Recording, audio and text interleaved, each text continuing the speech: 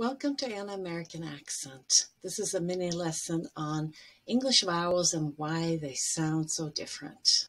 So something called the Great Vowel Shift happened around 14 to 1700, and all the long vowels changed. So what was before similar words or letters in other languages with the Roman alphabet ended up changing to sound different.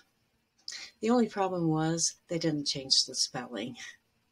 So you can see in words borrowed before the Great Vowel Shift how they changed from, for example, dame to dame, table to table, but not garage or garage, which still sounds more like French, and we borrowed that much later.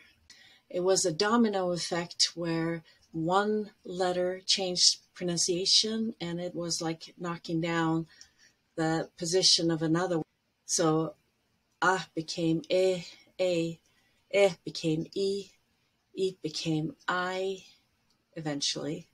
And it's interesting to see in other Germanic languages how the same word with at least a similar meaning in those languages is pronounced more like it used to be in English. Time, for example, timme in Swedish is see today in English. Se also in the other Scandinavian languages. Name probably was Name as in German, Name. And you can see in Scandinavian languages very similar, Nam, Nam. Day, tak in German, dog in Swedish, Norwegian, and Danish with slightly different pronunciations. And then the word night is interesting because it's changed so much we don't even pronounce the K anymore. Probably was more like knickt.